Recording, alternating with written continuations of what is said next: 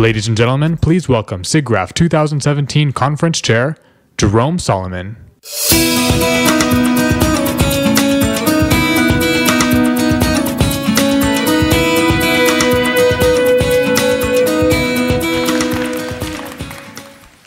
Hello. My name is Jerome Solomon. I'm the SIGGRAPH 2017 Conference Chair, and I'm also the Dean of Cogswell College. I wanted to welcome all of you to SIGGRAPH 2017.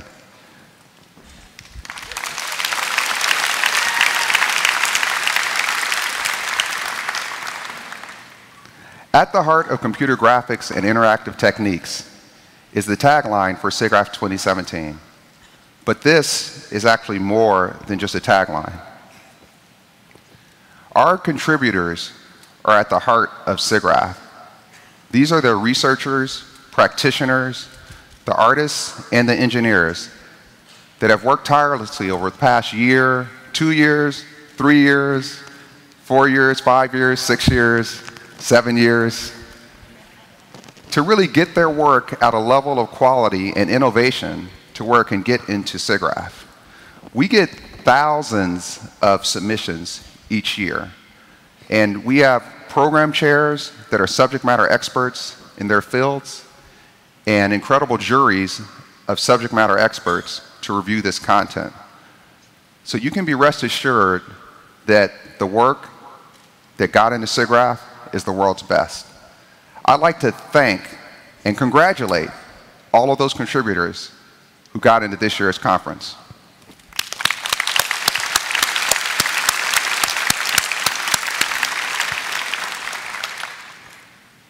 And SIGGRAPH really is more than a conference.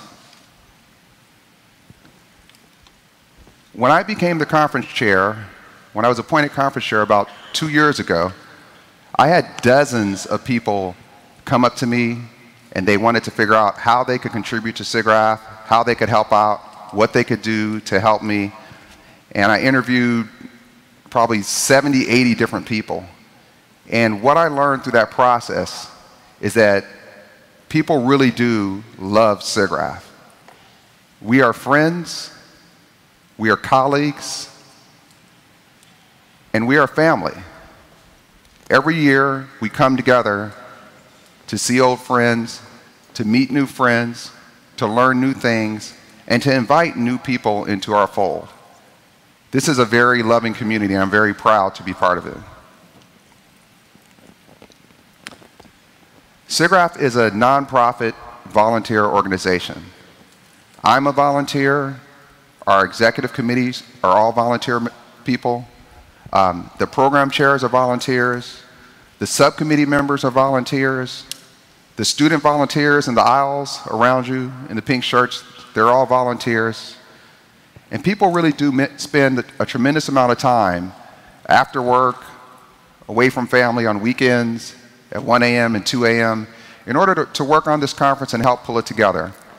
So I just wanted to have anybody that has volunteered for SIGGRAPH in any role ever to please just raise your hand. I'd like to see all the volunteers who are among us.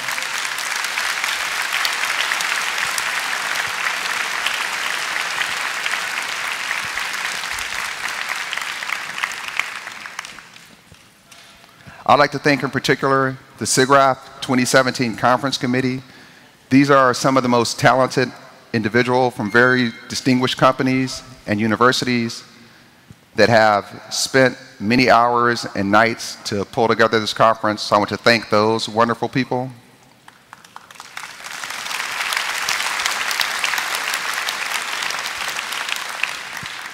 I'd also like to thank the 3 companies that we contract out to help pull together our conference: Smith Buckland, Freeman, and Hall Erickson, that runs our amazing exhibit show floor.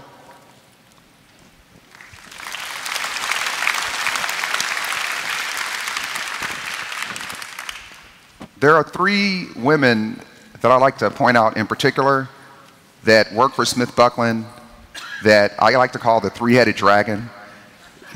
It's really amazing because you'll tell one of them one thing, and then you'll see another one like literally 20 seconds later in another area, and they know what you said to the other one.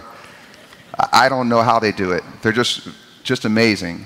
And these people are Cindy Stark, Marsha Dahlin, and Leona Cathy.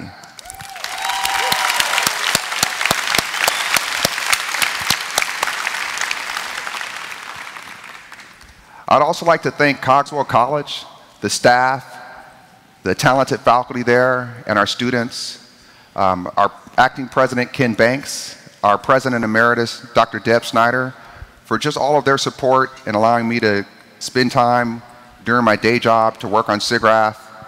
You know, I really couldn't have done this without the support of Cogswell College, and I appreciate the college very much.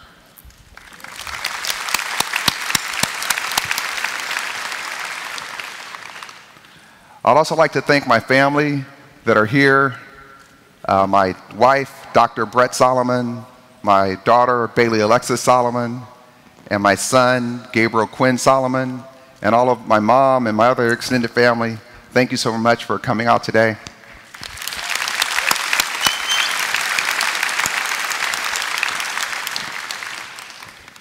Most importantly, I wanted all of you to really have a great week. We planned a really, what I think is an excellent conference with a lot of new venues and features. So I'm really hoping you enjoy the conference.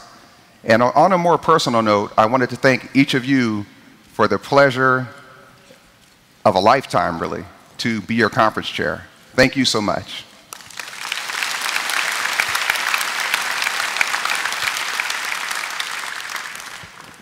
And with that, I'd like to introduce somebody that I consider a friend and a colleague, Mr. Jeff Jertner, president of ACM SIGGRAPH. Jeff?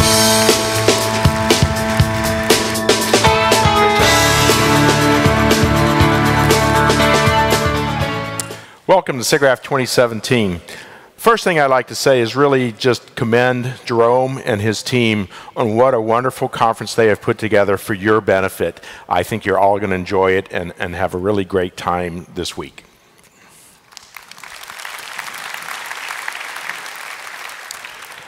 So, the definition here of what SIGGRAPH is, it's basically what we are, a premier organization for computer graphics and interactive techniques.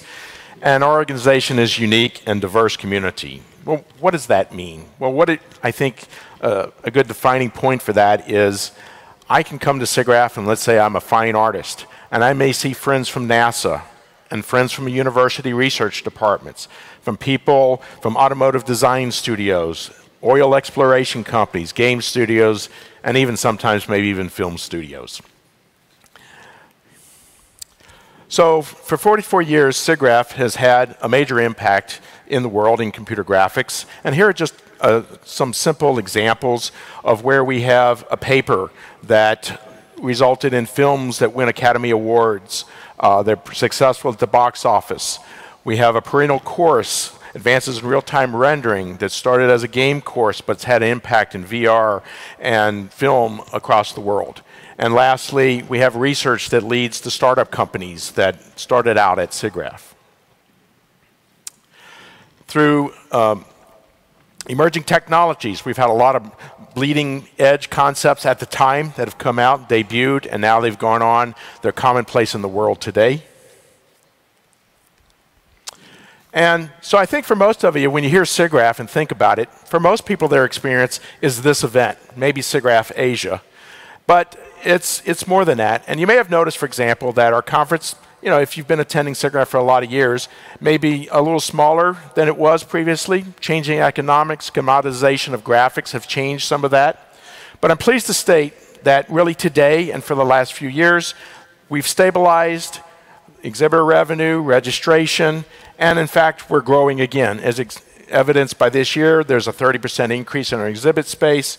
And this change really is because of the dedicated efforts of our past and conference advisory group, the conference chairs, and our conference committees. But I would like to remind you that SIGGRAPH is much more than just the conference.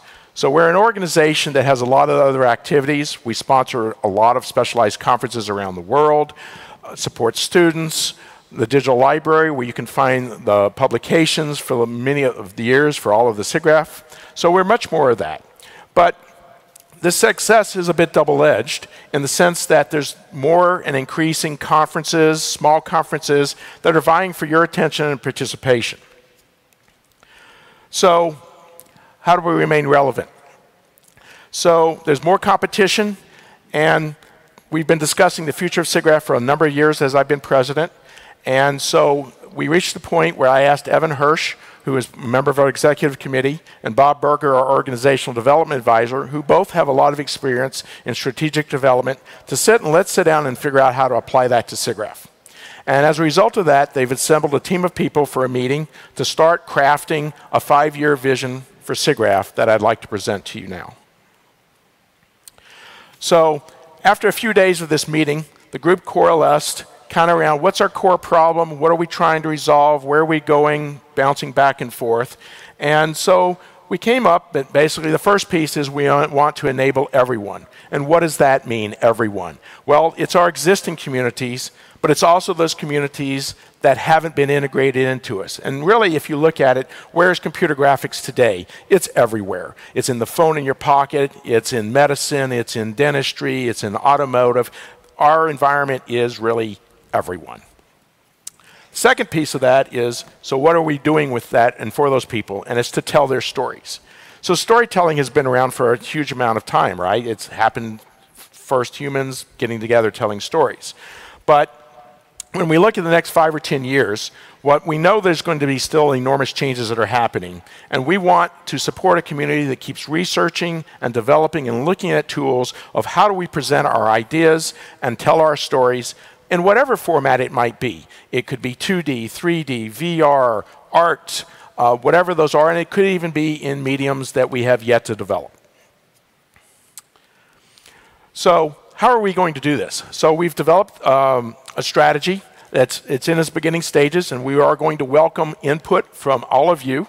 But basically, it's improving our digital presence. We have a website. There's a lot of websites, but we want to make SIGGRAPH.org or our presence synonymous with computer graphics, so that when you think about it, you're looking for information, that's the place that you'd like to go and find the information or direct you to where you can find the appropriate information. Secondly, we want to improve the graphics community. Outreach, communicating with more people, making sure our communication's working, getting input from you, giving back to you. And additionally, going out to those other communities that we aren't really in place with. So we've had a lot of communities that have gone out from SIGGRAPH, that started at SIGGRAPH. We want to be cooperating with them, getting content from them, giving them content, and also the new areas that are just using computer graphics. And lastly, we need to have a structure to support this. So we're doing a lot of things looking at the organization, our infrastructure, how we're structured, how conferences are structured, and we'll be looking at this and how everything participates together. So as you are here this week, what I'm showing here is the picture. This is the team that did the strategic meeting and were together. Seek out some of these folks, some of their EC folks from different communities that were here. But we'd like to share with you our initiatives, get feedback from you on ideas, things that you'd like to see, changes, new ideas. We're open to that. We want to incorporate them, and really for the next 5 years to try and see how we can grow further. With that is, how can you help? And really, we'd like you to vote. So we changed our voting schedule. It now ends after the SIGGRAPH conference. If you are a member, you should have an email. Please go out and do it. If you forgot code, there's ways to do that. If you go to the village, there's a booth at our booth there in the village that'll help you vote. The other place is to volunteer. As Jerome asked, there's lots of volunteers in the crowd, but that's what keeps us moving and going, and we can always use more. We have a new alias for volunteering. If you send that to that, you will get a response. And even if you don't know exactly what you want to do, we will direct you to someone who can work with you in any area that you might be interested in. And lastly, there is a Meet the Candidates forum. Is designated here on Thursday. Please come by. Also, our executive committee and the strategy group will be there to answer any questions you might have. And with that, I'd like to welcome Bobby Schnabel, the ACM CEO, to give a few words.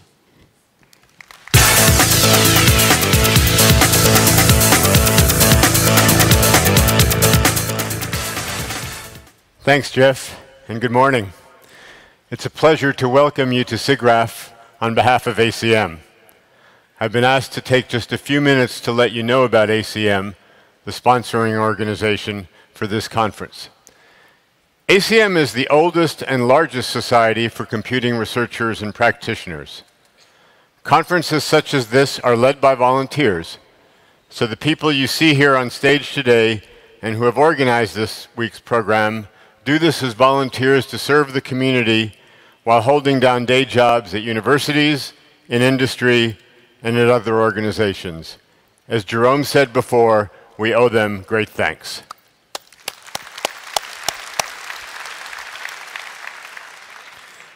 ACM, through its conferences, journals, and other programs, serves a global community of over 2 million people.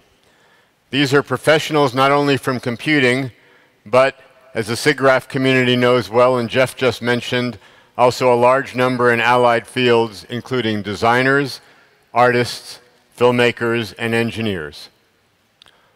One high visibility activity of ACM is its conferences, and ACM sponsors nearly 200 conferences around the world each year.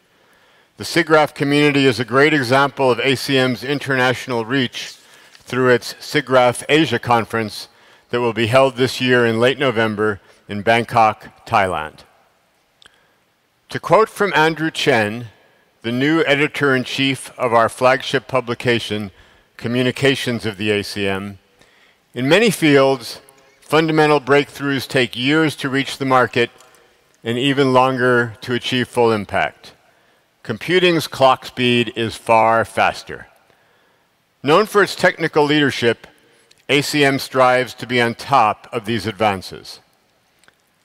In keeping with this, SIGGRAPH, through its conferences and publications, provides a showplace for the most remarkable work in computer graphics and interactive techniques. In doing this, fields that once seemed technically distinct now share common interests and work together to achieve new goals. This interdisciplinarity, incorporating techniques from areas such as AI and mixed reality, continues to push the boundaries for technical leadership in graphics. As a last point, I would like to mention a new ACM initiative, the Future of Computing Academy. Launched last month, the members of this academy represent the next generations of computing researchers and practitioners. They approach ACM and computing from the lens of a different experience than those of us who have been in the field for many years. We look to them to help shape ACM and lead computing for new generations of professionals. I'll stop here, but if you see me walking around, please feel free to stop me to chat or to ask questions about ACM. Thank you, and enjoy the conference.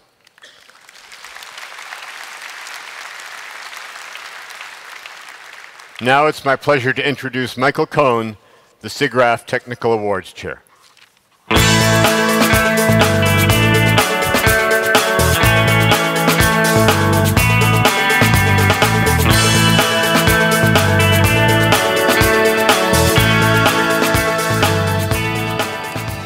Good morning, and let me add my welcome to SIGGRAPH 2017. As you know, SIGGRAPH hands out a number of awards each year. Anonymous volunteer committees spend countless hours to come up with the winners that you see joining me on the stage right now.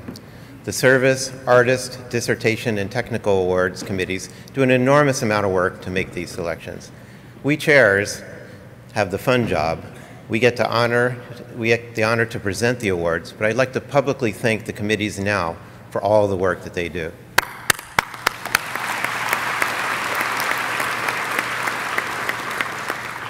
And with that, we'll get started. I'd like to introduce Terrace Masson, who will present the Outstanding Service Award.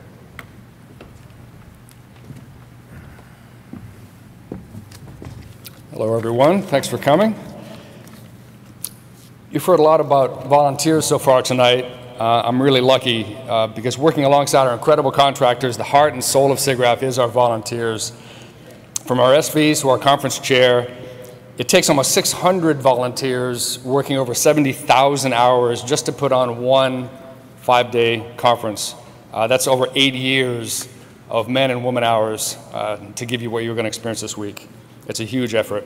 And to echo what everyone has said, I encourage you all to volunteer at all levels of the conference and the organization, starting with your local professional and student chapters. So check those out for sure. So the Outstanding Service Award is presented annually to recognize a career of outstanding service to ACM SIGGRAPH by a volunteer. It recognizes an individual who's given extraordinary service to both the SIGGRAPH organization and its conferences over a significant period of time. The award includes a lifetime membership to ACM SIGGRAPH. You knew that, right? Yeah, see, he's surprised. This year's award recipient is Rock, Dr. Alan Rockwood.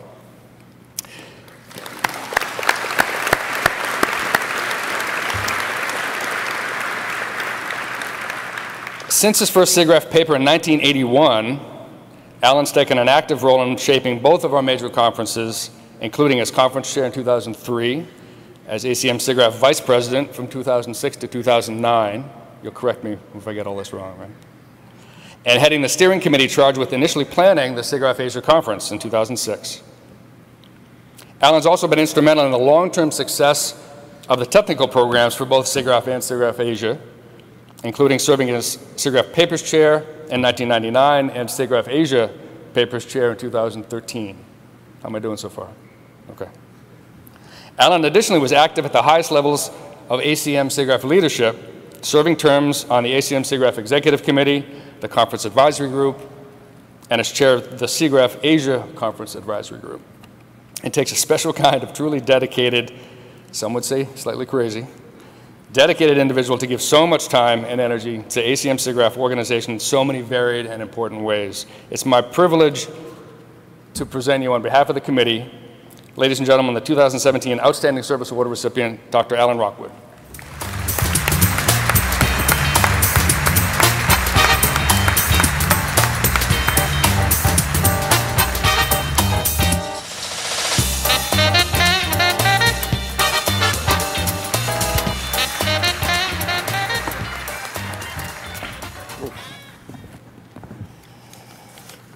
SIGGRAPH has, for 36 years, been my professional home.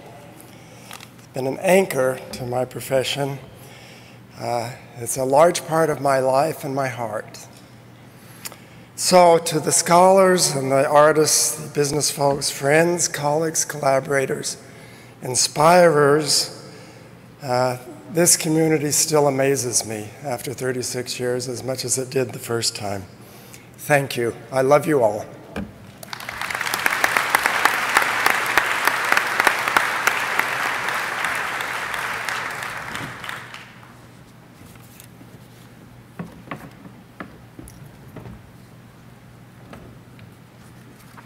Good morning. The Distinguished Artist Award for the Lifetime Achievement in Digital Art is awarded annually to an artist who has created a body of work that has significantly advanced the aesthetic content of digital art. This year's ACM SIGGRAPH's Lifetime Achievement Award in Digital Art is awarded to Ernest Edmonds as a pioneer in the field of computational art and has contributed to the broader field of contemporary art from the late 1960s.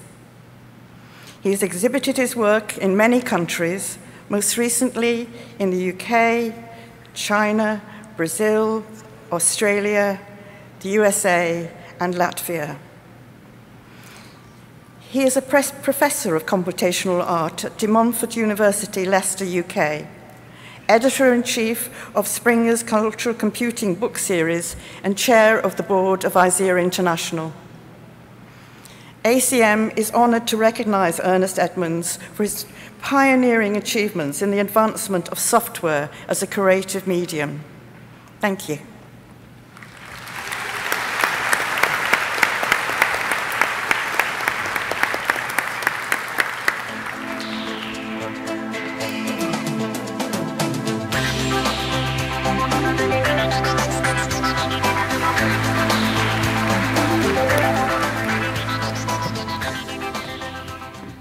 Thank you, Sue.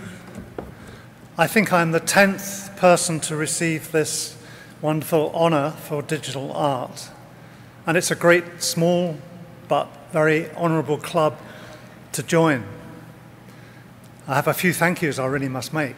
First of all, thank you, Sue, to your committee, whoever they are, and thank you to SIGGRAPH in general for this great experience that I have now of receiving this award. Thank you to the artistic community, the many artists with whom I have worked, communicated, argued with over the years and learnt from. And particularly, thank you to those artists with whom I have collaborated in making work.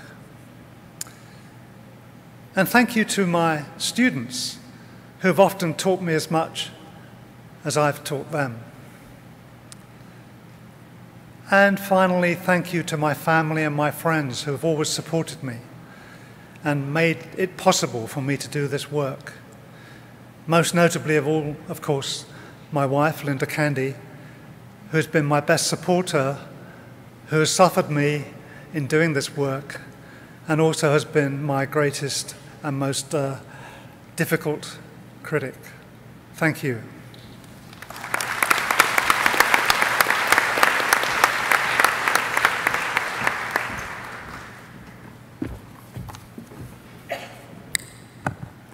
On the behalf of the ACM SIGGRAPH Outstanding Doctoral Dissertation Award Committee, I am pleased to announce this year's two honorable mentions, App Davis and Matthew O'Toole. App received MIT George Sprouse Award for Outstanding PhD Thesis in Computer Science. He was also among the 2016 Forbes 30 Under 30, 2015 Business Insiders, the 8 most innovative scientists in technology and engineering, as well as 2015 Tech Technology that are building the future. Matthew has already received multiple Best Demo and Best Paper awards, including Mar Prize Honorable Mention. Let's congratulate App and Matt for their excellent Dissertation Research Award.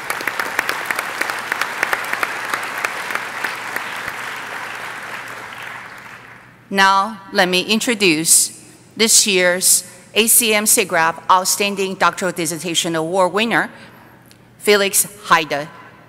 Felix received his PhD under the supervision of Wolfgang Heydrich from the University of British Columbia with a 4-year doctoral fellowship support from its computer science department and a VIDIA graduate fellowship. He is currently postdocing at Stanford University and will be joining Princeton University as assistant professor in the fall.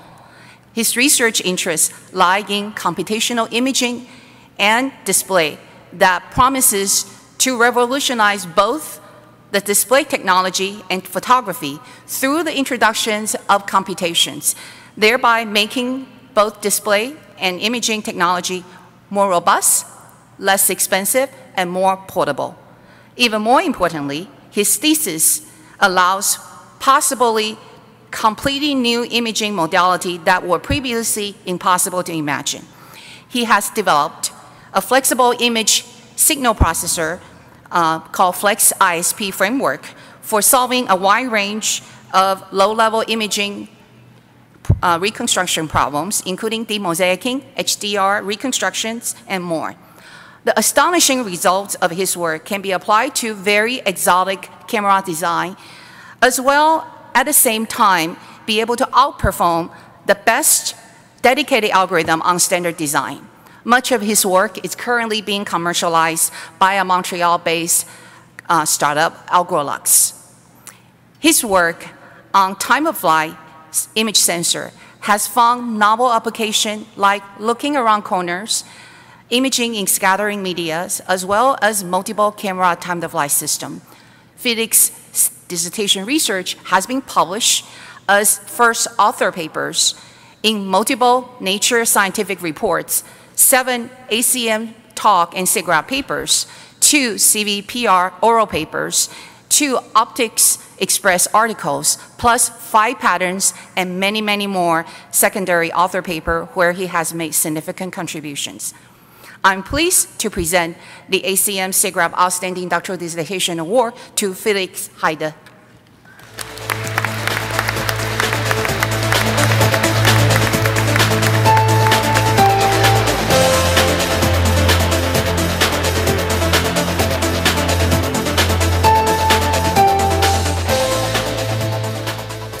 Thank you very much for the very kind introduction.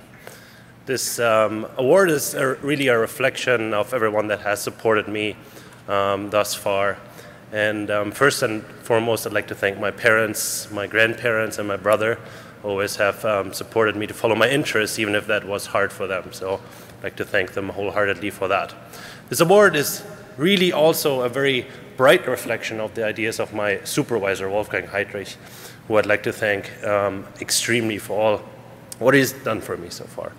And also my many collaborators that have been part of this long journey to this dissertation, and especially it's Gordon Wetzstein, Matthias Hulin, Douglas Landman, James Gregson, and Lei Chao, only among few that I'd like to point out here explicitly. So this award, although I'm receiving it, is really for you. So thank you very much.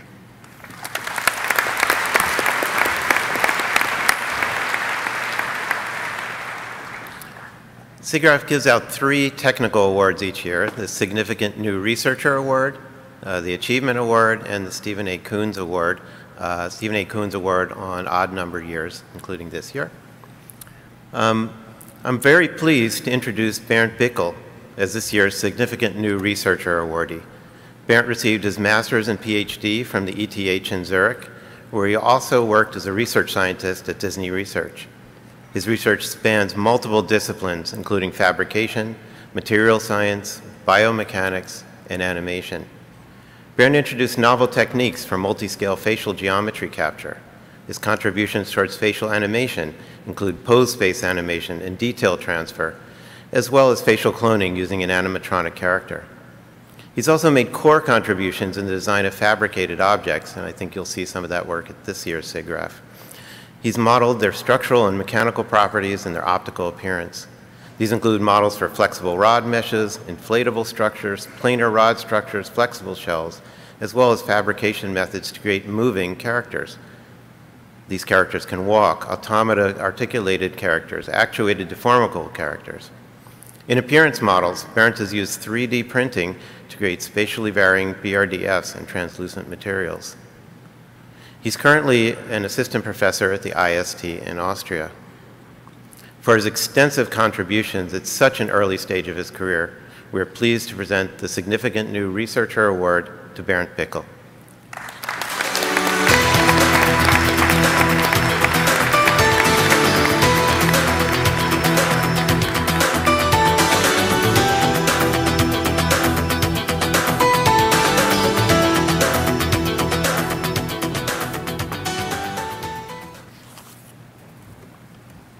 Thank you very much, Michael. I feel very honored to receive this award. I want to thank all of you. Being part of this community is really a great experience. I want to thank especially a few individuals with whom I would not stand here. First and foremost, my PhD advisor, Markus Groß, who introduced me to graphics and supported me over all those years. I also want to thank Wojtek Matusik, whom I met as an intern 12 years ago at Merle, and since then has been my mentor and one of my closest collaborators. I also want to acknowledge all my other collaborators and PhD students, in particular Mark Alexa, Miguel Otadui, Mario Botsch, Hans-Peter Pfister, Moritz Becher, Tabo Behler, Bernhard Tomaszewski, and Stelian Koros. I also want to thank IST Austria, Disney Research, and ETH Zurich for the excellent working conditions and the vibrant environment that they provide. Finally, I want to thank my family and especially my partner Martina for her encouragement, support, and patience, especially before SIGGRAPH deadlines. Thank you very much.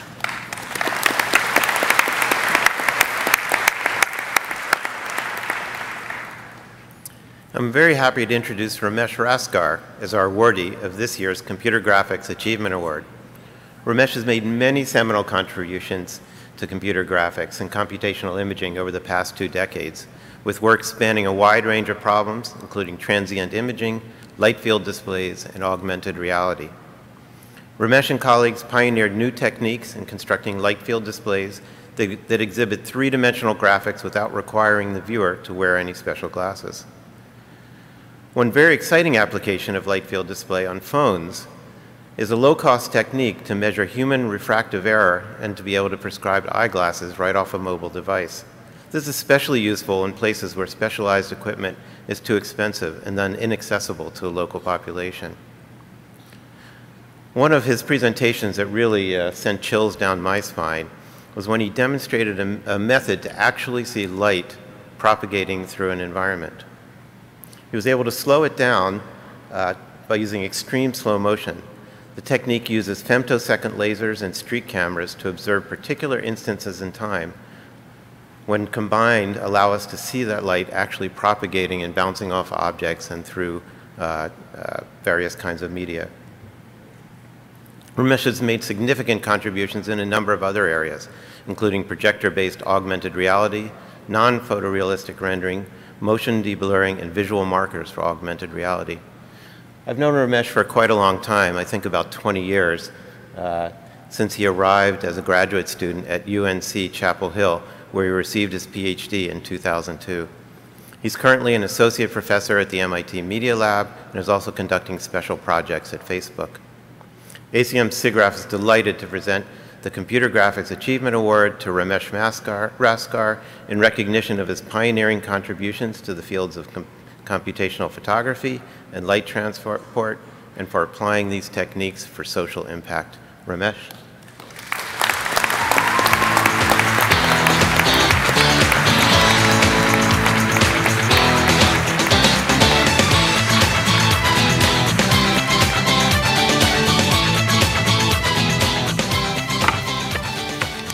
Thank you, Michael, for just such a generous introduction. I started my internship with Michael about 20 years ago in Microsoft Research.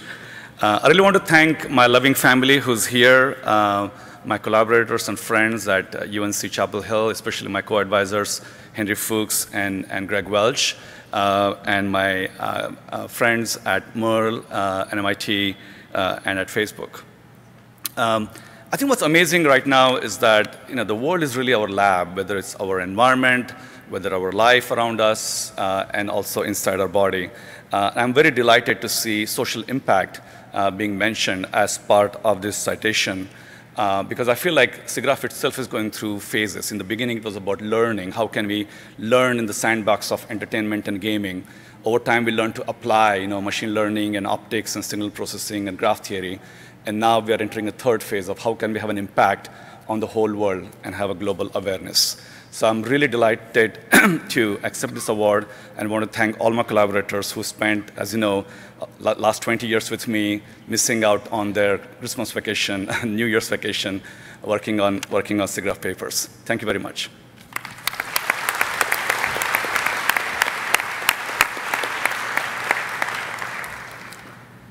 And lastly, I'm very excited to be able to introduce Jessica Hodgins as this year's winner of the Stephen A. Coons Award. I've known Jessica for even longer than Ramesh, I guess, probably about 30 years, ever since she was developing hopping robots at her lab at MIT. With this knowledge in hand, she had the audacity to use first principles to actually drive animation of characters. 26 years ago, in 1991, she brought a stampede of virtual creatures that walked, hopped, and ran onto the stage with her at SIGGRAPH. In 2000, Jessica joined the faculty at CMU, where she still serves as a professor today. She was also one of the founders of Disney Research. In both roles, she has been a generous and dedicated member to numerous students, postdocs, and junior faculty, at least when she was not attending to her wonderful menagerie of koi in her pond at her home. Jessica has also been a constant supporter of the graphics community. She and I can tell you many stories about founding the ACM SIGGRAPH Eurographics Symposium on Computer Animation. She has served as editor-in-chief of ACM TOG. She was on the technical papers chair for SIGGRAPH, where she was instrumental in introducing author rebuttals to the paper review process. And if that was not enough, she continues to serve on the SIGGRAPH Executive Committee. ACM SIGGRAPH is proud to recognize Jessica Hodgins as this year's winner of the Stephen A. Coons Award for her foundational work in character animation, her mentorship of many young researchers, and for her extensive service to the computer graphics community. Jessica?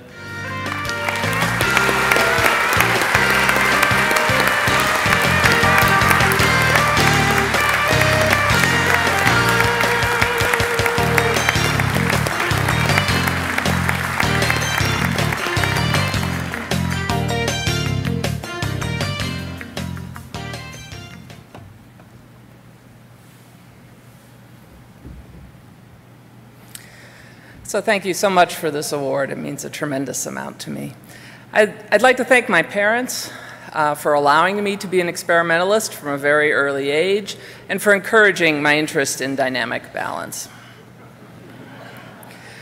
In fact, I've spent most of the last 30 years trying to understand dynamic balance as well as other physical interactions, from trying to figure out how this robot can perform a forward flip, throwing its nose downward, spinning around, and catching itself using running algorithms, to trying to understand the physical interactions that occur in between the joints. Here we had a very patient subject who was willing to let us put 400 motion capture markers on him and then perform so that we could understand more about how the body moves. And finally, to some work that was presented this morning by Li-Bin Liu, where we used motion capture data to construct control fragments that could then be learned to be resequenced so that this character could perform on this bongo board, touching down, recovering from the collisions with the ground, and to skateboard in turn in various directions. I'd like to thank a few of the mentors who have been very important to me in my career. Mark Rabert, my PhD thesis advisor, Turner Whitted, Jim Foley, and Ed Catmull. Each of you have given me critical advice at very important times in my career, and I thank you for that. And finally, I've had a wonderful, the wonderful honor of being part of many teams with a vision for advancing the field in computer graphics and robotics. The CMU and MIT Leg Lab, the Georgia Tech Animation Lab, Disney Research, and the CMU Graphics Lab. I went back and looked at my CV, and it turns out that the last time I had a sole-authored paper was in 1991. So I collected up the photos of my collaborators in the meantime, and it doesn't fit on one slide. It doesn't even fit on 2 slides. So here are all my collaborators, and I would like to thank them very much. I certainly couldn't have done any of this work without them. So thank you.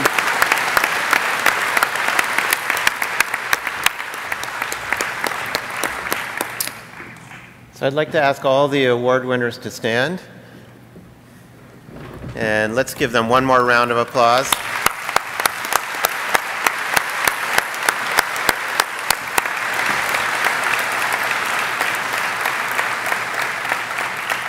They only got a short time to thank their collaborators here, but I want you to all come at 2 o'clock today to room 152, where each of them will give a longer talk on their work, their inspirations, and their guidance and wisdom for all of you out there who may one day have the opportunity to come up here and receive one of these awards.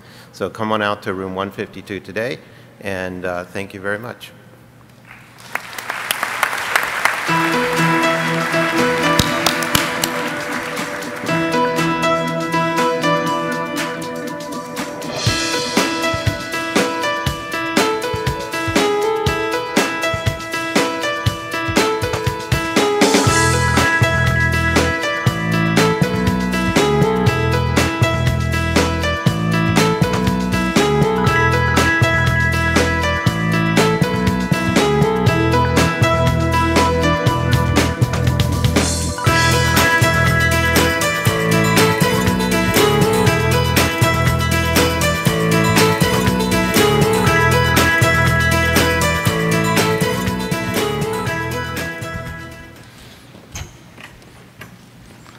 Let's give a big round of applause to all the award winners once again.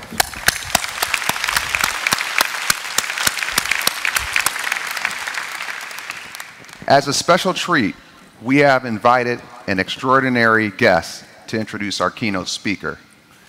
Since I am the 44th conference chair and the first African American, we thought it would be fitting if the first African American president of the Academy of Motion Pictures Arts and Sciences, or the Oscars, was here with us today. She is a trailblazer. She is currently serving her 4th term as president of the Academy of Motion Pictures Arts and Sciences, where she is only the 3rd female and the first African American to hold this position. She is a respected motion picture marketing executive with more than 30 years of experience, a NAACP Hall of Fame inductee, a 2016 Rosa Parks Humanitarian Award winner, and most currently, the Will Rogers Motion Picture Pioneers Foundation 2017 Pioneer of the Year for her incredible work at the Academy. Please welcome Ms. Cheryl Boone Isaacs. Thank you so much for coming.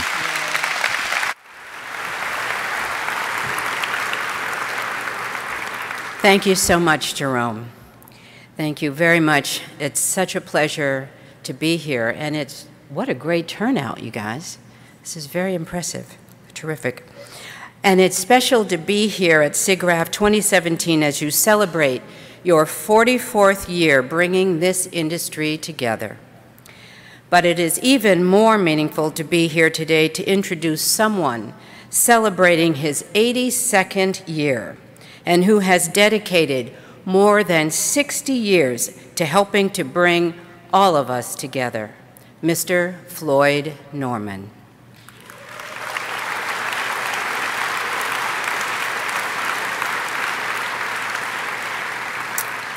Everyone should know Floyd's story because so many of us stand upon his shoulders. In 1945, Jackie Robinson broke baseball's color barrier. In 1948, President Truman ordered the military desegregation. In 1954, Brown versus Board of Education said that separate but equal in public education wasn't equal at all. And in 1956, a decade before the Civil Rights Act, a 21-year-old artist from Santa Barbara, California, broke the color barrier in the world of animation. Floyd Norman was Walt Disney's Jackie Robinson. And Floyd didn't just pave the way for others to finally have a seat at the table. He proved that he belonged at that table. And he proved he knew how to set that table with unforgettable classics. Once, he was handpicked by Walt Disney himself to join the story team for The Jungle Book. Floyd never, ever stopped. From Sleeping Beauty to Toy Story 2 to Monsters, Inc. and out of retirement for Mulan. No, Floyd never stopped. From starting a multicultural website to present the full mosaic of African American images to America's kids, to sticking around that cubicle at Disney because the words mandatory retirement age don't mean a thing to a man on a mission. Ladies and gentlemen, the film celebrating Floyd Norman may be called An Animated Life, but it could just as easily be called An American Life. It is a life that has given so much to America and to each of us. A friend, a mentor, a trailblazer, a visionary, and always an artist. Floyd's refusal to go gently into that good night of retirement was the reason his family and friends coined the phrase Floydering. Floyd says he plans to die at the drawing board. Well, Floyd Norman, to do us all a favor and don't finalize those plans anytime soon. Keep on giving, keep on living, keep on leading, keep on Floydering for the next generation. We're going to look at a little bit of the trailer for An Animated Life before I bring up Mr. Floyd Norman. Look for the bare necessities, the simple. People have often asked me, how did it feel about being the first African American at Disney? Well, I wasn't even aware that I was an African American. I was another artist looking for a job. There's always rumors of black people in Disney. It's always like, no, I think there is one. I was told as a kid, you know, hey kid, well, you can't get a job at the Disney studio, you know, they don't hire blacks. I don't know, people just assume that. And because I wanted to do it, I just went there and applied for a job, and I got it. And when they told me I'm going to be working on the Jungle Book, I thought, how am I going to do this? Now he's upstairs with Walt Disney, and they're asking him to do the hardest thing of all, which is be funny. Come on, Floyd, it would be funny. But Floyd made it possible for others to say, well, he can do it, I can do it. Now there's enough of us for us to be mad at each other. Hey, there you go. There's a black guy that I don't like. I've been an animator, layout artist, storyboard artist, writer. There's no one who had worked with Walt Disney and then gone to publications and then ended up at Pixar. Every time there's a great moment in animation, look around, there's Floyd Norman. He's like the Forrest Gump of animation. The kid's good. He's only 79 years old. He's a very introverted, very humble on the outside guy. But the truth is he's iconoclastic and he's a troublemaker. I remember on Mulan, he'd put out a book directed at the money-grubbing aspect of our industry. And some people got very upset by them. That guy's a bad guy. He's a troublemaker. Don't hire him. Hi there. Floyd says to us all, we could do better. That's part of what makes him a legend. Disney has been a part of his life forever. And when he turned 65, Disney told him, you're out of here. I've never seen him more devastated in his life. He was in his prime. They should not have let him go. Perfect. We're talking about race has been an issue. Now ageism is a real big issue. He told me when I was a kid, I would never retire. He's the biggest kid I know. He loves the studio. That's what has kept him young. If you love that and that's your life, you're not going to be stopped. The old guys have been beaten down. So they needed somebody that's maybe retired who can go in and raise hell. Well, if you could press rewind on the past you've left behind, what's the life you lived, one frame at a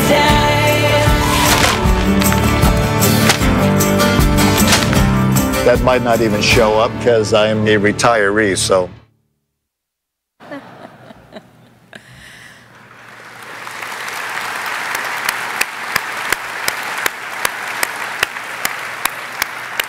Ladies and gentlemen, Mr. Floyd Norman.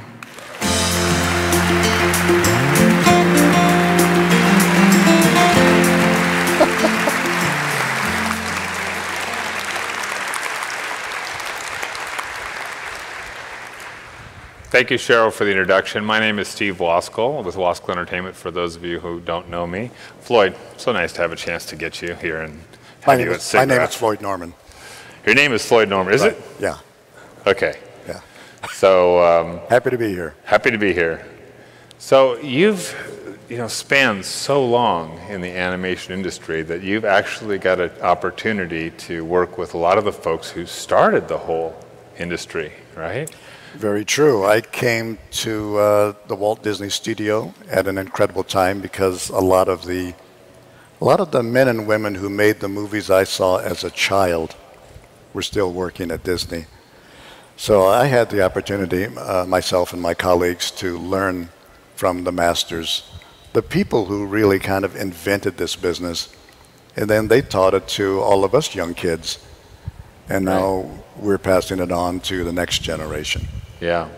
So some of the, kind of one of the differences, I think, a lot of us appreciate animation.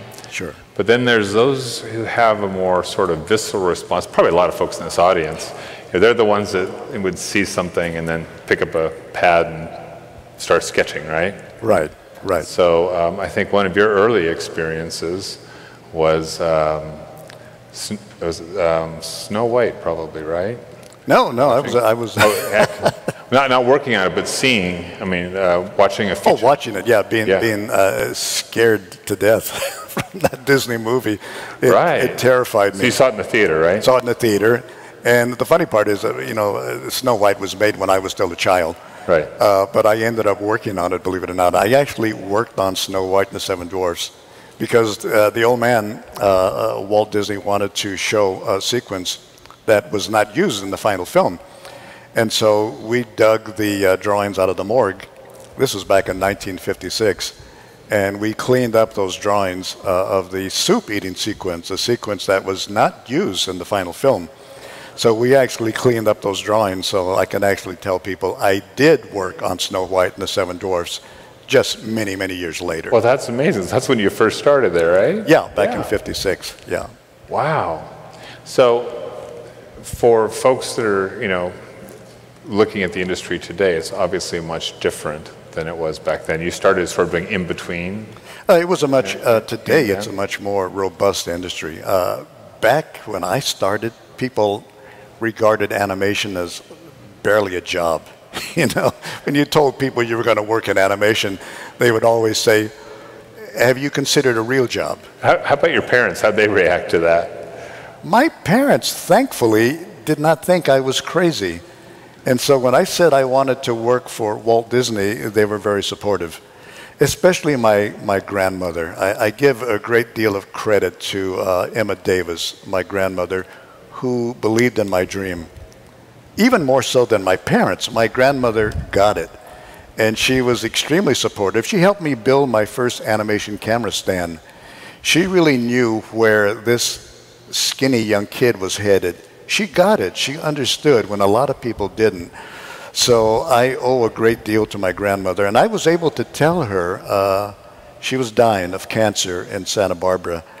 And I was able to go to her bedside and tell her back in 1956 that I had been hired by the Walt Disney Studios. Oh, wow. And that I had, you know, that dream that she shared with me, that dream had come true. That's pretty incredible. Yeah, it was really quite special, yeah. So with that animation stand, what kind of animations were you making? Just interesting. I started out making cartoons when I was a kid in junior high school because I just wanted to do it. And back then, there was precious little animation. There were no books on animation, with the exception of Walter T. Foster. There was one book that sold for around $12 at the art supply stores on how to make animated cartoons. So with that book, that was the only textbook I had on how to make cartoons. And basically, I taught myself how to animate, how to paint cells, and how to shoot those pieces of art one frame at a time under the animation cameras. So, and then I found out years later that a lot of my friends and colleagues who wanted to be animators did the very same thing. We were basically self-taught. We taught ourselves how to animate because there were no schools teaching animation. When I enrolled at Art Center College of Design after high school, I was an illustration major. The reason I studied advertising illustration and illustration in general was because there was no animation class. We had to teach ourselves how to be animators because, you know, no schools taught it. No schools I was aware of at the time. Right. So my real education in animation didn't really begin until I was hired at the Walt Disney Studios. And then we were mentored by the masters of this medium. They taught us how to be animators. So, and then for the audience, Walt Disney Studios was a lot different than the Walt Disney or, you know, Disney we think of today. Oh, right? incredible, yeah, a lot smaller. A lot smaller. A lot smaller. Even though the studio was going through an amazing growth spurt back in the 1950s, Walt Disney was not only making short cartoons and feature films, they had gone into television with a weekly show, Disneyland, a daily show, the Mickey Mouse Club. Plus they were doing live action. They were shooting overseas and the UK. And it was just an incredible time. They had just opened a theme park in Anaheim. So it was an amazing time to be at Disney. Yeah. Even though looking back on it, it looks like small potatoes today. It was just an amazing time to be at the Walt Disney Studio. And I came to the studio not as a pioneer. I was just another kid looking for a job in animation because I loved the medium of filmmaking, storytelling, and animating. Yeah.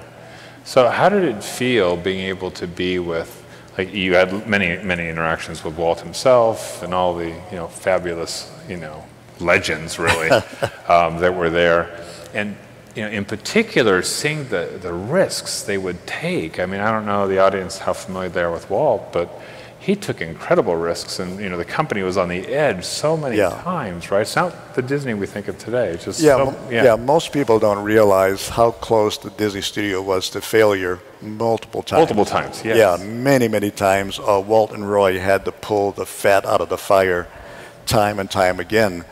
And by the time I got there, things were moving up. Things were looking good for Disney, but they had to survive the war, which cut their film income in half.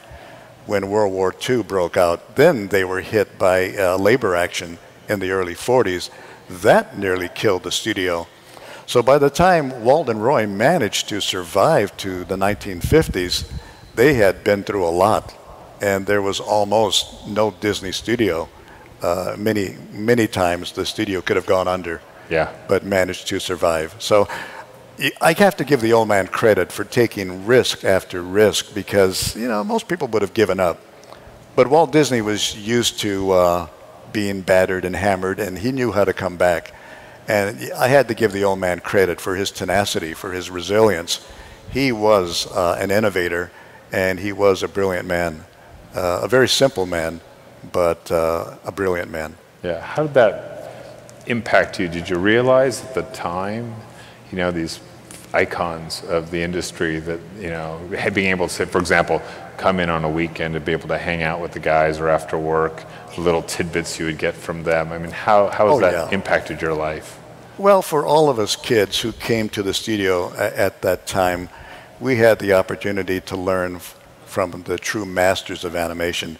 These were the men and women who built this business. I mean, keep in mind, they started out in the 1930s. A lot of them hadn't even been to college. They were kids who worked in the neighborhood. Walt would hire guys, and girls in the Silver Lake district and bring them into the studio to become artists or to learn how to become animation artists. Guys who worked at the local drugstore and who had jobs around that area of Los Angeles would come to the Disney studio to work on this strange thing called animation and try to make a living at it. And Walt knew how to select talent. He was very good at knowing what a person was good at doing. And so guys like Wilfred Jackson that Walt selected to be an animator, Walt eventually promoted Jackson to be a director because Walt knew this guy could direct. Jackson had never gone to film school. He didn't know anything about directing, but Disney saw in him that this guy had the potential to be a good director, and Wilfred Jackson directed many Disney films. But that's the kind of guy Walt was. He could spot talent, and he would bring in these people and put them to work. It was an amazing time to be in animation because basically they were creating a business from scratch. Yeah. Right, exactly. Before that, there was nothing. Exactly, yeah. There was no real animation business. I mean, there were short cartoons being made, theatricals, but nobody had the kind of ambition Walt Disney had to take this thing further, to do feature-length films, to well, that was the gutsy move. Oh, it was, and to push the technology. When I spoke at Apple a year or so ago, I was telling them that innovation in animation didn't begin recently. Walt was innovating back in the 1930s with things like going into color, the development of the multiplane camera, all of these incredible technologies. Disney pioneered because he pushed his people, his artists and his technicians to do that much better than the other studios were doing. So, yeah. Right, and so for the younger folks in the audience, if you're using a compositing program with all those layers, right, the multiplane camera was a huge thing, right? You'd shoot through to build up your animation, right? Yeah, well, composite everything, but on... Yeah, exactly. We had to use the technology of our day, and when Ward Kimball was doing those amazing space films, Man in Space, Mars and Beyond, Man in the Moon, our people were just amazing what they were doing with, analog. We didn't have we didn't have digital, and all of those camera moves and all of that compositing was done the old-fashioned way. Opticals, bipacked in the camera. We had to. It was really nuts and bolts filmmaking, and Disney was able to do incredible things with the technology we had at that time. So it was a great time to be at Disney, and we were a long, long way away from the digital world we live in today. But even with the the nuts and bolts we had back then, Walt did amazing things with the tools of the 1950s and 1960s. Yeah. Amazing stuff. So how did it feel when you were, if I understand his reputation properly, he could be very certain of what he liked and what he didn't like, right? Exactly. So were there, your more interaction with him on that kind of a level was more when you got into doing story side of things, or was it actually as an animator as well? No, not at all as an animator. Yeah, Walt's on the story focus side. was story, and that's where he focused all of his attention. He knew he had the best in the business when it came to animators. When it came to layout artists, background artists, he had the best. But he wasn't worried about that. He wasn't worried about that. He focused on storytelling. So you didn't really deal with Walt Disney unless you were in the story department. Well, imagine how terrified I was when in 1966 I was told by my boss to move upstairs to the story department. Right. You didn't even want that job necessarily, right? right? I never applied for the job. I didn't even want the job. And my boss calls me in and says, okay, move up to 2C on the second floor of the animation building. You're going to be working with Walt Disney on the Jungle Book. A lot of people would have looked at that as an incredible job opportunity. Yeah. I looked at it with sheer terror. Keep in mind, I was a kid still in my 20s. Yeah. And I'm going to be working with Walt Disney on the Jungle Book. Amazing, huh? You know, it was, it was a pretty daunting task. But, when Walt makes a request, well, it's not really a request, it's a demand. Right. And there's only one answer, and that answer is yes, sir. Yeah. So pick up your stapler, pick up all your stuff, and move your office up, right? Yeah, and your ashtray. And your ashtray, yeah. That's right. That's a different thing, right, for everybody here? Yeah, we had ashtrays in those days. Yeah, I think that's one of the things you got. You'd get a stapler, you get an ashtray, and a few other things, right? Yeah, you don't get those anymore. Yeah. Because nobody smokes today. Yeah, that's a good thing. Yeah. Really. So it's interesting that the live action part of Disney at that time, along with the animation from a storytelling perspective, kind of looking back in those days, do you think you could tell more in the animation world than you could with the live action or even the films that were being done? Well, I was fascinated with movie making, with storytelling. It didn't really matter to me whether the film was live action or animation. All of it fascinated me. I do think that as an animation filmmaker, you have a good deal more control over your film, over your image. You can do that much more because you have more control. In live action, well, anybody who's made a live action film knows there are a lot of things that are almost beyond your control. You try to control it as best you can, but making a live action film is kind of like jumping on a runaway train. You run to catch up with it, jump on the train, and then hang on for dear life because the film almost drags you along and you're trying to control it. With animation, you have a good deal more control. You're not thinking in terms of just footage. You're thinking in terms of the individual film. Now, today, a lot of live action films are almost animated films because there's so much digital technology, in every frame of a film. You're not quite sure if you're watching a live action film or an animated film. It's almost one and the same. That's how much technology has, how much it's a part of our business today. But, I love them both. I still love the magic of filmmaking. I love when I walked onto my first sound stage at the Walt Disney Studio. It was stage 2, and they were shooting a movie. And it just knocked me out because I was so excited to be on a movie soundstage. But I loved animation as well.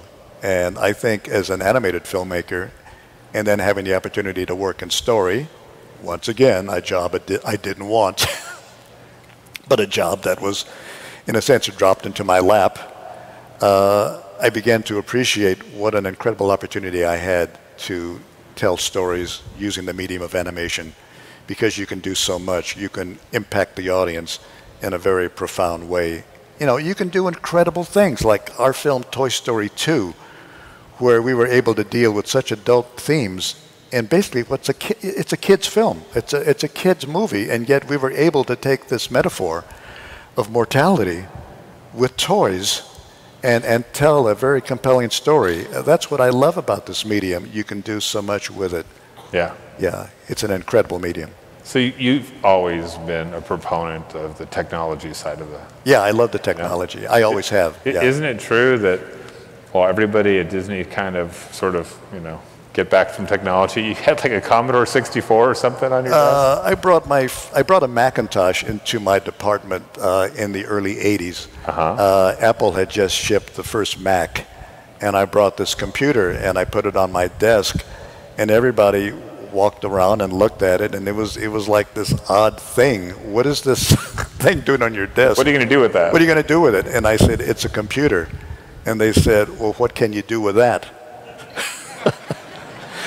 What did you tell them? True story. The executives at Disney said, a computer, what can you do with a computer? Right. That's when I realized, well, you're not going to have your job very long. What was your first experience with the computer? Well, was it that machine, or was it? Believe it or not, at the time I was writing the Mickey Mouse comic strip. Okay. And so I started writing. That's where you're doing the story for it, right? Well, I was writing. It was the newspaper syndicated strip. Okay, for Mickey Mouse. So for Mickey Mouse, and I was writing Mickey with a mouse, basically. Yeah. And, right. Yeah. And you never got in trouble doing that? Oh no. Yeah. Well, nobody really. And then it's really funny because then some of our young executives upstairs, I have to say young executives because they saw the future, and they began to send their secretaries down to use my computer. Oh, really? One guy, a young guy, his name is Steve Burke. He's done all right for himself. Steve Burke. I think he runs Comcast now. And the other guy who sent his secretary down to use my computer was Michael Linton. Yeah. I think he runs a company called Sony. I was hoping he would do better. Whatever happened with that? So the guys who saw the computer and got it were the guys I knew were going to go somewhere in this business. Yeah. So you're a big proponent of it from day one. You saw the possibility. Oh, They were different then, I mean, compared to what everybody here today has access to, obviously. Yeah. But at the time, it was just thrilling for people who are using them, right? Oh, yeah. And there wasn't a good deal you could do with the technology at that time because the computers were small and underpowered. But I knew that one day the computer, that technology would mature, and we would be able to do great things with it. Mm-hmm. Well, before I knew it, it was 1994, and a little company called Pixar was making their first animated feature film, Toy Story. Well, I saw that coming. It's just that it took a while to, to reach that point. It took a while for the technology to mature. And but you saw some of the story before it came out, right? Yeah, I saw the story reels on Toy Story in 1994. And all I could think of was, holy smokes, what is this? And who is doing this? I want to work with these guys. Yeah, because it looked a lot different, didn't it? I mean, compared to what you'd seen to that point. Well, you mean in terms of traditional versus computer filmmaking? Yeah, I mean, it was sort of a step beyond. Well, the tools were different. The storytelling is exactly the same. That's the same, the storytelling, but the storytelling was exactly the same. The guys at Pixar were making a feature-length animated motion picture, but they were still using basic Disney storytelling. And that's why the film resonated with me so profoundly, because I knew I could do this stuff. We're just working with new tools. We're just working, instead of pencil and paper, we're working with computer technology. But we're still going to tell a story. We're still going to reach an audience the way Walt Disney had back in the 30s, 40s, and 50s. Now, in the 90s, we were going to tell stories the same way, just using new technology, using new tools. I knew I had to work for Pixar. And thank God that they invited me to come up and work on Toy Story 2 then? Work on Toy Story 2. Wow, so what did you work on the story part there? How's that again? You were working on the story part? Working on story, yeah. They, our producer, Ralph Guggenheim, came down to Disney one afternoon and invited me up to Pixar. At the time, I thought of Ralph as a movie producer. I didn't realize this guy was a heavyweight in technology. He had worked for George Lucas, developing Edit Droid for George Lucas. And then when Steve Jobs bought Pixar from Lucas, and then Ralph became a producer and was one of the producers on Toy Story. So I didn't learn a lot about Ralph until a good deal later when I said, holy smokes, this guy's not just a movie producer, he's a technologist, and an incredible one at that. So it was very exciting being at Pixar. And of course, it was cool having access to Steve Jobs. I think that was probably why I went to Pixar in the first place. So if you had I could meet Steve. A tech support question, you'd go, hey, Steve, there's something wrong with my computer here. Hey, who better to get tech support from? If you've got an Apple problem, who better? Just call Steve. Just call Steve Jobs. There you go. Because he runs the company. Yeah, absolutely. Yeah. I never tried. Anybody here tried that before? Anybody in the audience? Steve was a very cool dude. I mean, I liked the guy very much. Yeah. In many ways, Steve Jobs was a lot like Walt Disney. Both very demanding, both opinionated, both believed there was only one way to do things, and that was their way. But I have no problem with that. I have no problem with a leader taking charge. And even though both guys were very demanding individuals, I don't have any problem working for somebody who wants the very best and will settle for nothing less than the very best. Yeah. Well, I've talked to a lot of folks who are doing visual effects, for example. Right. And you could spend, people here will know this, but weeks and weeks on a single shot that might go past a film very, very quickly. You bet. And I asked some of them, do you go see the films? And some do, some don't, which surprised me. Were you the kind of guy that would always go see the films when they came out that you worked on? I would go see the films mainly because I wanted the audience reaction. You wanted to see how they were reacting? I wanted to see how the audience reacts because, bottom line, for myself as a storyteller, I want to know if I'm connecting with the audience. I want to know if the film is resonating with them. That's what I'm really concerned about. Basically, the technology, whatever that happens to be it analog or digital, that kind of takes care of itself. But the storytelling is something, that's the hard part. Telling a compelling story, connecting with an audience. The one thing Walt Disney taught us as young storytellers, he said, don't watch the movie, watch the audience. You know, so that's how I learned as a storyteller, by observing the audience. That way you know if your film is working or if you're failing. You'll know soon enough because the audience will tell you. Yeah, so, you'll hear their reaction. You'll get their reaction or their non-reaction. So yeah, that's how you learn. Well, that's a great way to do it, right? It is. Experience it with the audience. Exactly. There's no better way. So I don't go to see a film because I'm, once a film is over, generally I'm sick of it because I've been on the film sometimes for, a number of years. In the case of Toy Story 2, that is, we started in 1997. We didn't really finish the film until 1999. So you kind of live with these projects for a number of months and a number of years. By the time it's done, you're pretty much sick of it. Yeah. But you're proud of it. It's your baby. But you do go see it, not because you want to see this marvelous thing you've created. You want to see how the audience responds to it, whether or not you've succeeded in touching the audience. Because that's critical in what we do. We're storytellers. Right. We have to communicate, and that's really what it's all about. How does all that effort feel when you're in the theater and the things that you guys thought would work just worked magnificently? What's the feeling like at that moment? Man, there's nothing better than that. That's the best feeling in the world, Yeah. For me, I'm a gagster, so I'm trying to sprinkle as many gags in the film as I can because I know the audience is going to laugh. People will often ask me, how do you know it's funny? How do you know the audience is going to laugh? You just know. If you're a funny person, if you're a gagster, you know what's funny. And so when I plug in these gags, like for instance, I had these gags in Toy Story 2 where, they're in the toy store and Barbie suddenly appears and I know everybody's going to respond. Tour Guide Barbie, right? Tour Guide Barbie. Hey, you can't miss on this one.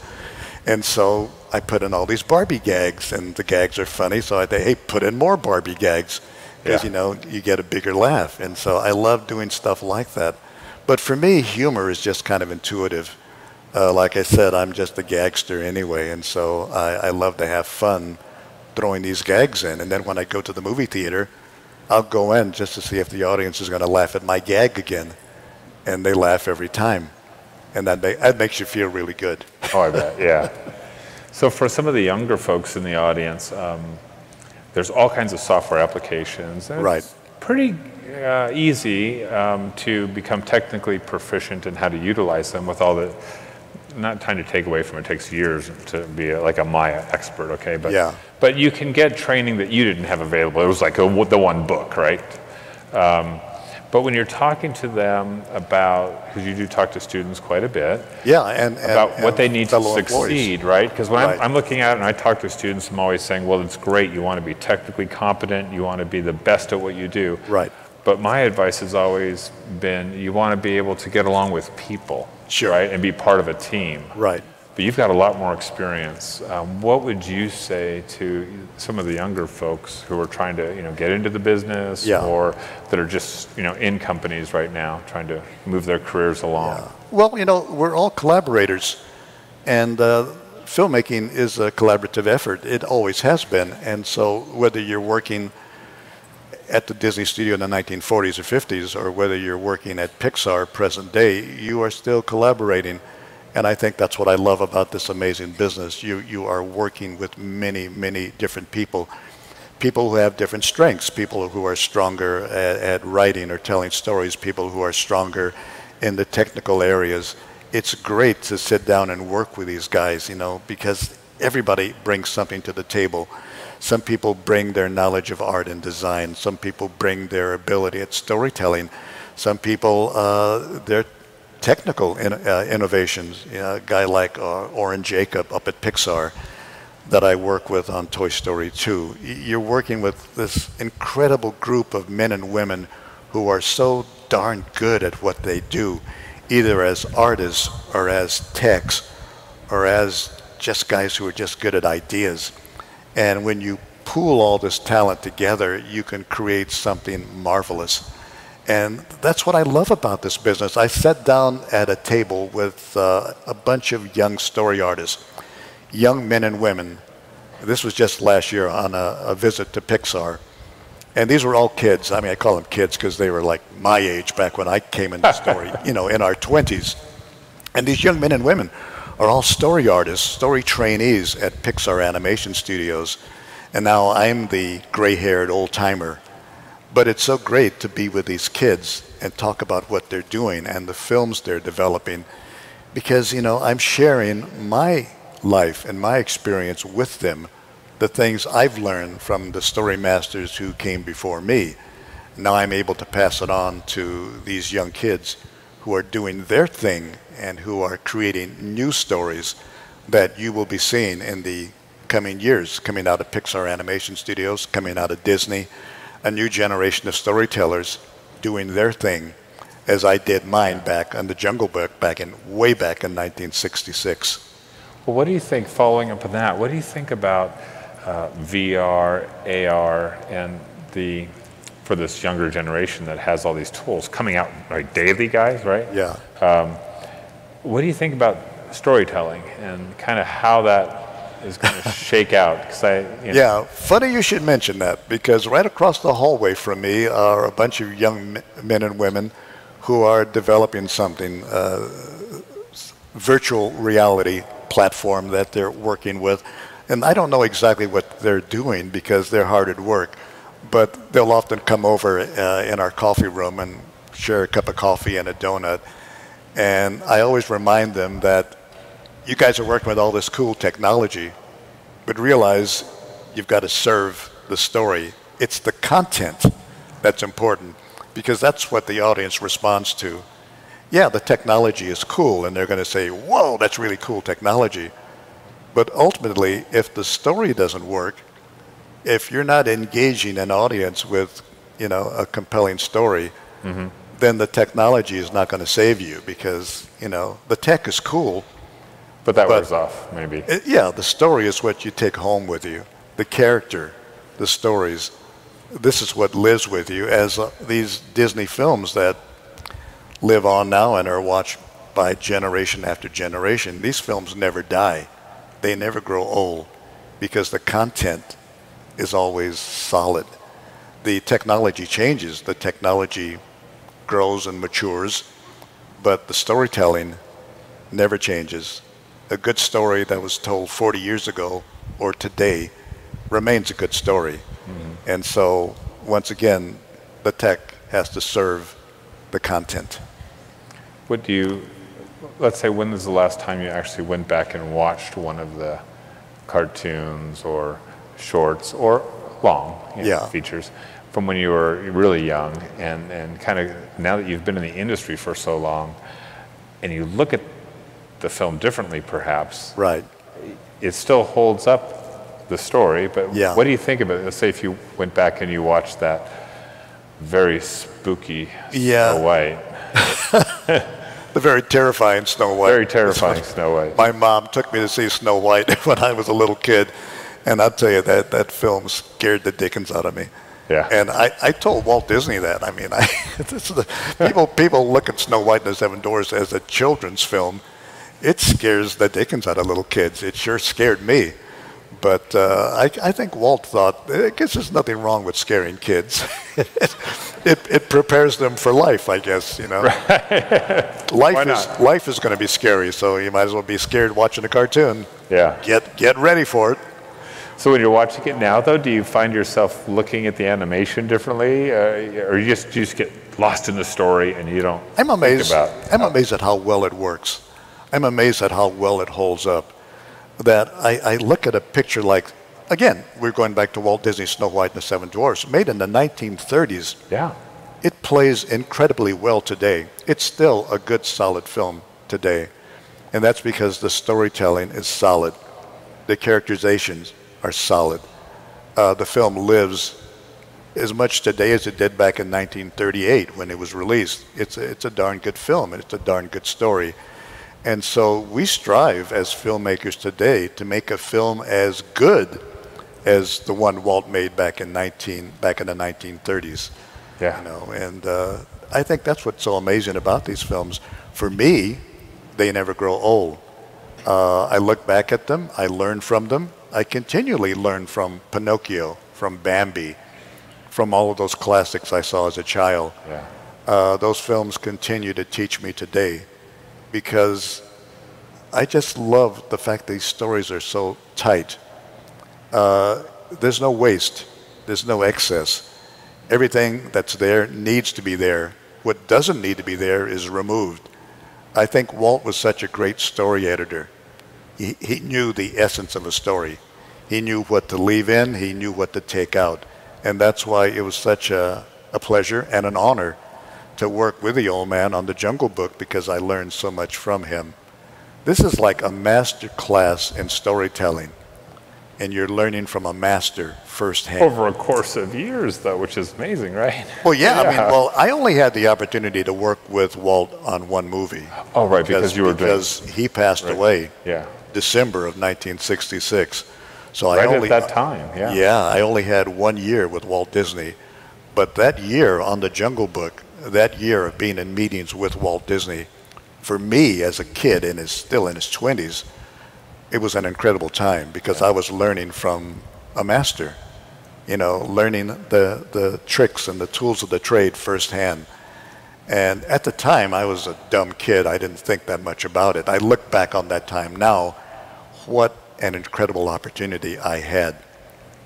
The Disney studio employed hundreds of artists and technicians, hundreds. There were maybe a dozen people who sat in that room with Walt Disney, a dozen people, and I was one of them. That was an incredible opportunity. I mean, you know, I could not have wished for anything better. Right. And yet, you know, I had this. Your grandmother was smiling at you then, huh? You bet. Yeah. I bet she was, yeah. Absolutely. An incredible time.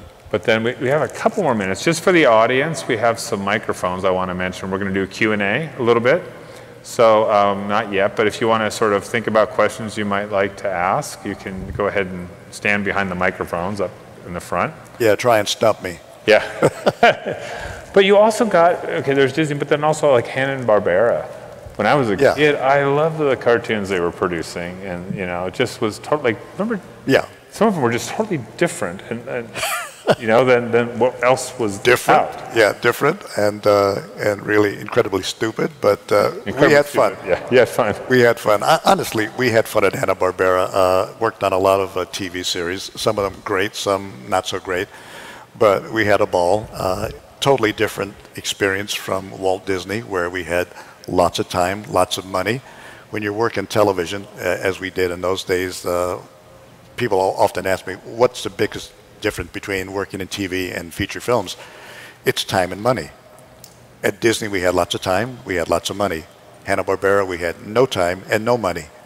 And yet you still have to create something. You still have to make a product. And so we did Scooby-Doo, which was a show that a lot of people like that show. A lot of people love Scooby. Yeah. People come up today and tell me how much they love Scooby-Doo.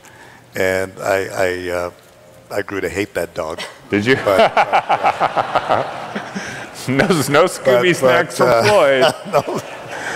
But, you know, we had a good time. And Smurfs, the Flintstones, all of that stuff. You know, you probably Johnny Quest, which was kind of a good show. Yeah, I know. For anybody here know Johnny Quest? Do you guys know that? Is anybody old enough to know Johnny Quest? And for those of you who are clapping, how many would actually look forward to Saturday morning just to see that? Right? Yeah. I have 5 brothers, and we couldn't wait to see Johnny Quest. But wasn't Johnny Quest running prime time? I thought it was an evening show. Because I think the network... It's been too long to remember for... I think they ran it in prime time on its initial... Maybe I was watching it on the reruns. But they probably ran it Saturday morning eventually anyway. Yeah. But yeah, it was a pretty cool show. Doug Wildey was my producer on that show, and it was a great show. And people still remember it, and they remember it fondly. Wasn't like Rex and Haji and... Haji, yeah. Yeah. I.e. Dr. Quest. That's right. Yes. What is it, Doctor? I don't know. I don't know, Race. I really don't know. That's right. Yeah. What could it be? When you're looking at filmmaking now, I've just been fascinated by the camera rigs that you could have, and you know, maybe combining those with some of the high-tech game engines and things, and trying to do real-time rendering, you know, and how we're coming up with that, and also, you know, without getting to light field stuff even. Yeah. What do you think about that being able? Because you've been on live action a lot, and you've also done, you know, the really methodical animation. Right. Being able to do something in sort of a game engine environment that would be, you know, feature film quality, but in real time. Yeah. From a story perspective, and just the fun perspective of making a film. What are your thoughts on that? Well, the tools we have today are just amazing. Just incredible. I come from an era of the Mitchell B&C, that monster camera we used to make live action films at Disney back in the 1950s, 1960s, when the Mitchell was what everybody used. It's a huge camera. You know, it had this big blimp on it. It took a crew to move it around. And now you look at the size of the cameras today. Yeah. They can fit in your pocket. You know, and yet the quality is as good or better than the 35 millimeter negative that was in the Mitchell back in the 1960s. So I think the tech we have today is just amazing. And when I've gone out with film crews and we're shooting digital, I mean, I feel like sometimes this is science fiction because the tech has matured. We made such incredible progress. We can do so much more today with so much less. I'm just blown away. I was out on the soundstage at the Disney Studios just last week where they were shooting the show, and I'm just amazed at the camera rigs we have today that gives you so much flexibility. You can do things we could not have imagined back in the 1960s where we would have to, you know, break away a wall just to get the camera through. The camera was so massive, and how do you light the set? You know, you had to pour light on it and basically cook the actors because there's so much light on the set. Today, you don't have to worry about that stuff. Today, the technology enables you to do so much more with so much less. Exactly. But it all has to serve the story, right? But it all serves the story. Right. Yeah, bottom line. So let's get our audience a moment to see. Do we have questions here? We have some folks in the back here. Why don't you go ahead? Yeah, hi. I know it was a few years ago, but do you have any details you could share about your interview at Disney, how you felt, or what kind of questions they asked? When I first came to Disney? Yeah, you remember. Do I remember what it was like? Yeah, your interview, yeah. Oh, my interview? Yeah, yeah. No, Disney was very generous with me. They interviewed me when I was just a kid right out of high school, and they gave me some excellent advice. And they told me to, kid, go to school and learn how to be an artist. And that was darn good advice because I enrolled at Art Center College of Design. And I studied the basics, the fundamentals, you know, drawing, perspective, all of that good stuff. And I eventually was hired at the Walt Disney Studio. But they were very generous, they were very gracious. They took the time to interview a young kid who was basically nobody. And they were very nice to me, and they gave me good advice. So I'm very grateful for that interview with Disney. And lo and behold, a few years later, they called me back and offered me a job. So I'm very grateful to the Disney company for the opportunity they gave me. Okay, thank you. Thank you. How about from this side of the room here? Hi, thank you for the great story sharing. In my 20s, I'm just old enough to watch the 3D Jungle Book not long ago, but you are part of making the original Jungle Book in your 20s. That's right. Thanks. Yeah. My question is that you guys were talking about virtual reality, and you made a great point that the story is always the core of a movie, but the technology is just helping it better and making it better. Right. Actually, in VR, we are so immersed that we become part of the movie. We become a role in it. And also, we can control how we move, how we see different things. So it's changing the way how the story is told. The audience is more like an organic part of the movie. Is Disney making some experiments in changing the way it's telling the stories in VR? Yeah, let me say that there's a lot of things being done. I've had the opportunity to because I work in the industry, so I can see what's happening at Disney. I can't tell you what they're doing because I can't reveal any secrets yet. What about your competitors? Can you tell those? That's an excellent try. That's really good. That's really good. They've shown me some really cool stuff up at, I was able to go up to Skywalker last year and see some of the cool stuff they were doing, and we're doing some cool things at Disney as well.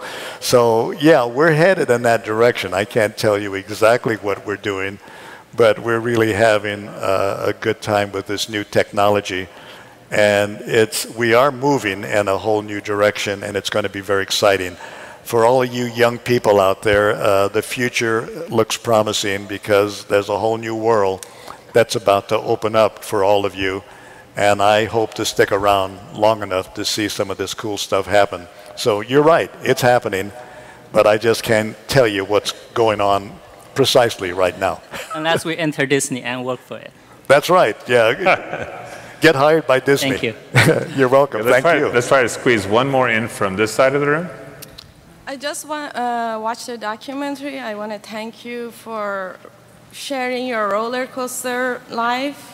And I want to thank you for teaching us when you love something, it doesn't matter where you are, what you do, you are going to get it. And my question is, after watching a documentary, are you going to be one that is standing next to the board one day? Are we going to see the movie you are actually director of that someday soon? Am I going to be the one that does director? Oh, you were talking about that your dream was always standing next to the board and say if it's working or not in a documentary. I'm asking, is that day going to happen sometime soon? Yeah, well, you know, I'm always looking to the next challenge, the next job. I look forward to whatever happens next. I've been very lucky. I've had a long and fun career, and I've had a ball learning from the best. And I look forward to any new challenges that come my way, be it directing or writing or whatever the future might bring. I think what's great about this business is that you never know what's going to happen next. And That's what keeps it fresh and exciting for me, because I don't know what's going to happen next. I feel today at age 82, I could be age 22 because I remain excited about the business, you know, as I was when I first came into it back in the 1950s. It still excites me. It still challenges me. I love it. And whatever the future might bring for me, I eagerly embrace it. So, yeah, I want to do more things. I don't feel like I'm done yet. I still want to do more because as long as I'm alive, I'm going to keep doing what I do. Thank you. That's great. Well, let's give him a big round of applause.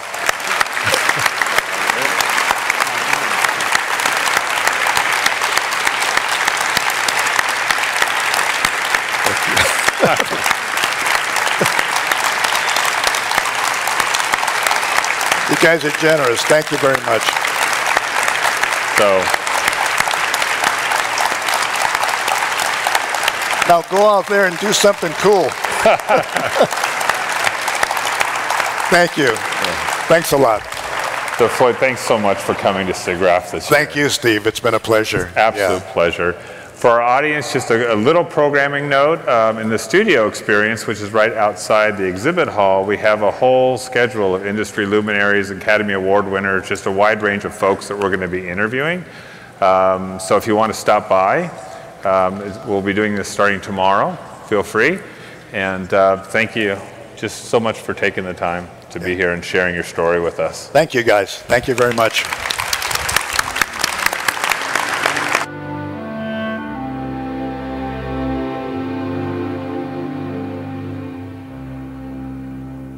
Bye.